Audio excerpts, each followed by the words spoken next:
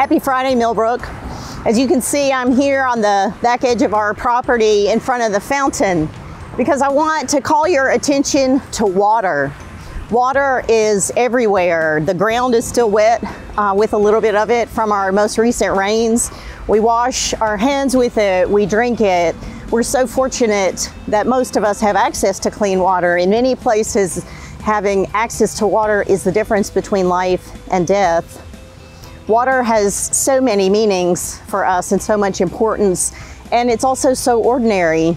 That's why I think it's so brilliant that Jesus himself was baptized in water. And this Sunday, we're going to do a renewal of baptism.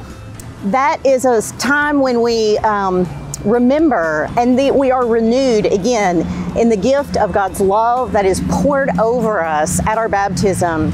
Even if you haven't been baptized, water can be a sign of renewal and newness of life, and still be a way that you can remember God's love for you, because God's love is certainly not tied to baptism. When my oldest daughter was baptized, the church that she was baptized in gave as a gift baptismal candles, and we lit them during the actual baptism. But after that, I thought, I'm not sure what I can do with this. And then eventually we came to the realization that we can renew their baptisms and our own baptisms. And so every year, our children were baptized 2 years apart, but at the same time in December. So every December, we put out their baptismal candles and we light them, and we have water, and we say prayers, and we remember our own baptisms. Sometimes we touch the water and put the mark of the cross on each other's foreheads. And we talk about, again, what baptism means. And my children are well trained to say, Jesus loves us. And it is so true. So it's really a simple ritual, but I wanted to encourage you to participate in worship this Sunday. In all three services, we'll have an actual act where you can come forward, touch the baptismal water, and put the sign of the cross on your forehead. Remember your baptism and be thankful.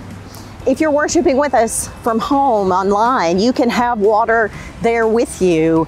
We do a blessing of the water, but it's not a sacrament, and it's something that you can do at home like we do in our family. The point is that God's love is so abundant for us. We just celebrated Christmas when we honor that Jesus was nurtured in the water of Mary's womb. We remember the creation story when God swept over the waters of the deep and created. And that water is so ordinary and essential to our everyday lives.